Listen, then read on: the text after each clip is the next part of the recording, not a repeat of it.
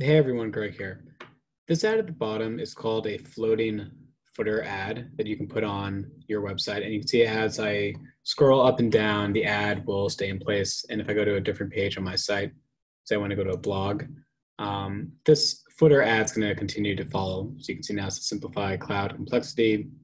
Why is Gillette Stadium so far from Boston? And again, different ad will show. So the real question is, how do you get this floating ad to the bottom of your site? So I'm using AdSense and I use a plugin, and I'm going to show you exactly what I use. So the plugin is called Floating Ads Bottom.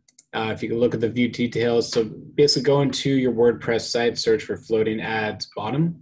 So that's step one, you download that. Obviously, do some tests, make sure it's compatible with your WordPress theme. Mine says it's not, but I tested it and it is, so it's okay. Next, go to settings, go to floating ads bottom. And then from right here, it's pretty easy. So you do desktop, mobile, because you want it to be on both. And then you put in one of the ads that you create. So since I'm going to have a footer ad, I wanted to have it as a horizontal. So I just wrote it as anchor ad for my own settings. You paste the whole code in there. You click on save changes.